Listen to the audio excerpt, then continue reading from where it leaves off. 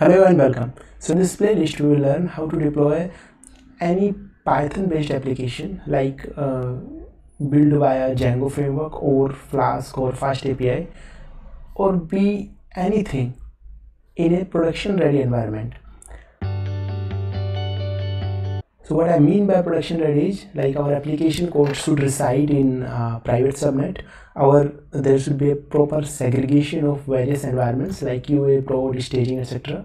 We will do all of these things by the help of Terraform. We will create our whole infrastructure with the help of IAC tool, that is Terraform in our case. You can do so by the help of CloudFormation as well. Next is we have to make sure that our load balancer resides in the public subnet, and every other thing like database, application code, as I told you, resides in the private subnet. And we will make a bastion host to connect to the private subnet instances. We will containerize our application so that they can run on in a cluster mode. And for this we can use any managed service, but for now we are using AWS ECS. So ECS is like an intermediate step while we go from EC2 based deployment that we traditionally do to a Kubernetes based deployment that we'll do later on after the playlist. So this playlist will be a long playlist of around 10 videos, and this is the first installment where we will be looking at the architecture that we will build totally by Terraform, and we will use Jenkins also to make our CI/CD process. In the case of Django deployment, there are already 2 videos on the channel, that is deploying Django or any Python based application by the help of Jenkins on traditional EC2 based setup. Then there is a video to dockerize the Django with Django and Postgres, and in detail like how we make Docker compose. So these 2 are already there, and this third actually contains all of a kind of a playlist that will have 10 videos, exact 10 videos for deploying the Django plus logish test, the ELK and logging setup. So in a whole, how the system will look like is we will be having a VPC, individual separate VPC, and in that VPC, so let's say this is VPC for our QA environment. So in QA environment we will have private and this is public, and here we will have our Django code, our database. Here we will have load balancer, we will have S3 and DynamoDB for state management of the Terraform. We will look in details of these things, but for now we will have DNS to interact with the load balancer, then the request will go to the private subnet. We will have a bastion host in the public subnet, and the bastion host will connect to the private subnet. So some sort of this type of arrangement. We will have a Jenkins also, and Jenkins will do the CI/CD process. So who is the correct audience? Even if you are totally new to AWS, I will try to explain everything related to IAM roles, the permissions, etc. in detail so that a beginner can understand.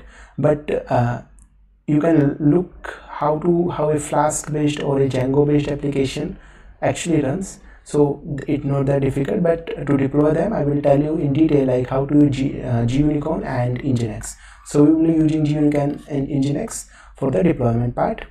For database we will be using Postgres, and for CI/CD, as I told you, we will be using Jenkins. For IAC we will be using Terraform, and for this DNS part we will be using the Route 53. And so these are some of the services. Now we will be using the main is the ECS. So ECS is a containerized managed service provided by by AWS, and there are 2 things. One is Fargate based deployment and one is EC2 based deployment. So we will be using the EC2 based deployment.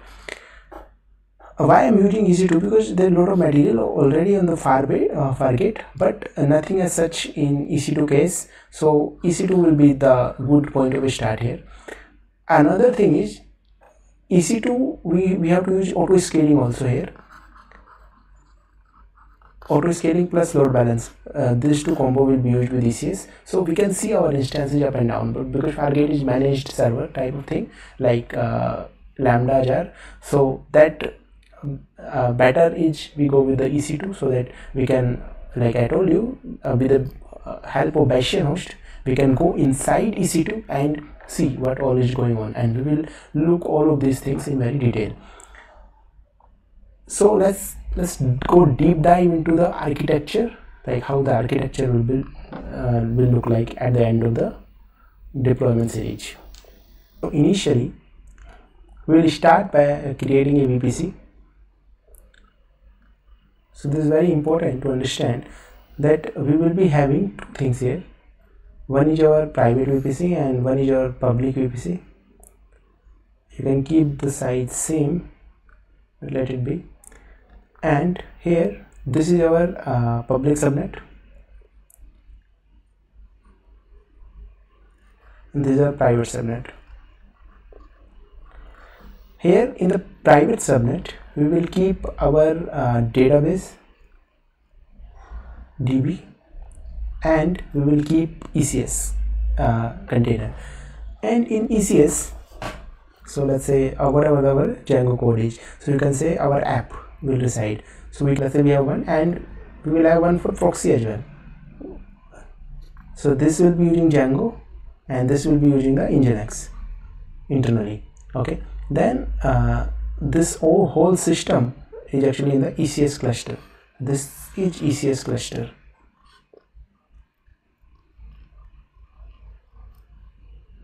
The request will go via load balancer here. Then we have the connection between the private and public subnet. We will manage route tables. Okay, and here we will have, in the public subnet we will have a load balancer. A load balancer will be here, and we will have a Bayesian host, EC2 machine. So this is a Bayesian host. We can connect to our database by the help of Bayesian host. If I have to run some, let's say, PSQL query, so I have to go with the Bayesian, connect to the DB, and then internally I have to do this. Two things basically. One is internet gateway.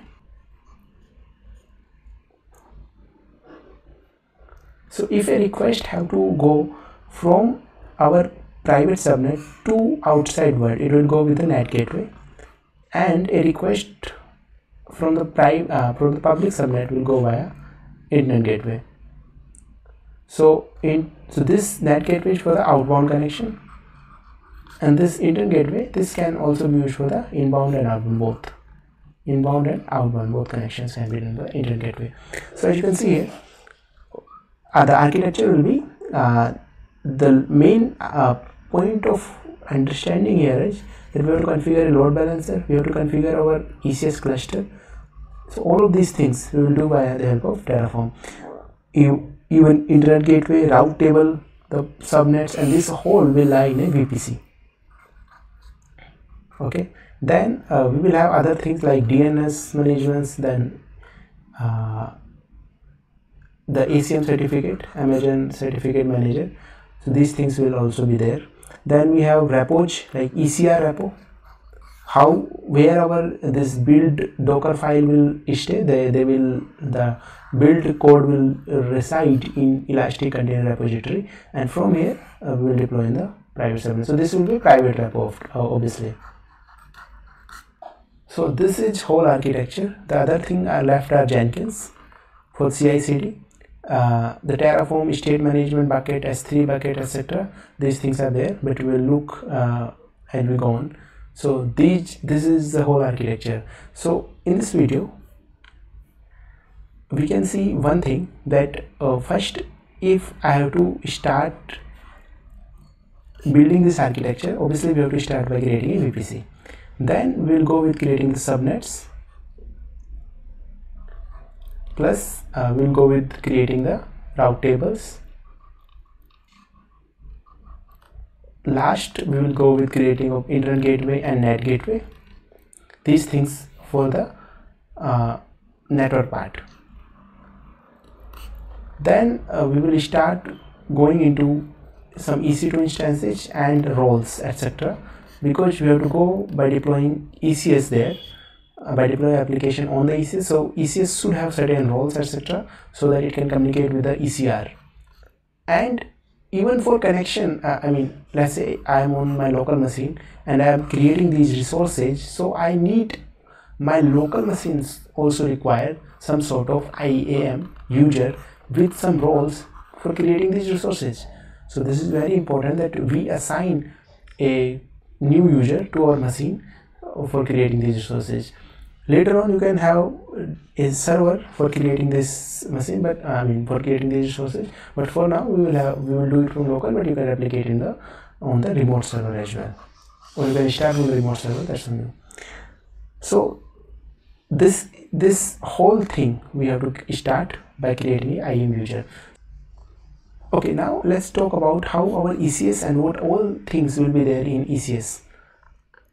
So in ECS we will have basically 3 containers. One is your app container, as I told you, one is Nginx container, and one will FileBeat container. So I told you about these two, Nginx and Django, that is app container.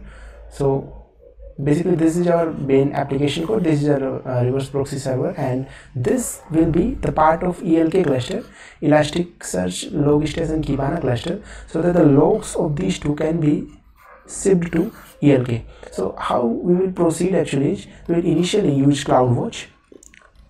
So all the logs of this Nginx will go to the CloudWatch, and later on we will remove the CloudWatch, obviously because it's costly also. We will go with the FileBeat, because that's it. And for that we have to do EC2 setup. So the cost of this, I mean this is also can be costly depending on the log size, but we have to set up this ELK stack on the EC2, and FileBeat will publish our will take our logs from the EC2 cluster and will push it to the log stash, and we can graphically visualize this with the help of Kibana.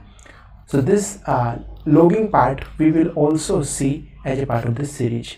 So internally what will happen is this app, Nginx and FileBeat we have to configure. So we will write basically 3 Docker files. One Docker file for our Django application, you can write it for Flask also, one Docker file for our Nginx, and one Docker file for our FileBeat. So 3 Docker files will be there, and this app will run with the help of GUnicorn. This Nginx is a server that will connect with, I mean that will forward request to the GUnicorn. So if any static request will come, it will go directly by the Nginx. So we will do Python manage require collect static command, and otherwise GUnicorn will serve as a part of the API request. The important thing to note is in our Docker file we will keep steps like Python, I mean running the unit test cases. So Python manage require test. So unit test cases will be there. Okay. So and collect static, these things will be there. So this is the idea behind the series. So in this video we have already seen how to install a Jenkins on EC2 and how to deploy a basic Django by the help of GUnicorn on EC2. Then in this video we have seen how to Dockerize the Django, and this same concept we will use when we Dockerize the Django and deploy them on a managed containerized service like ECS. So if you're totally beginner in this space, so this will be a good hands-on for the any Devops part. Like you will learn a lot about networking plus about deploying anything on containerized managed service. So you will get to know about the basic container thing, and I will let you know about what the basic difference between the Kubernetes deployment and versus the ECS deployment. Like there are pods, there are replica sets, etc. But here we have task definitions that manage everything for us. That's why it is managed service. So we are going from EC2 based deployment to ECS based deployment for our Python application, and later on we'll jump to EKS deployment, that is more raw Kubernetes part, but little bit management by the help of AWS. So please have a look, and thank you so much for being here.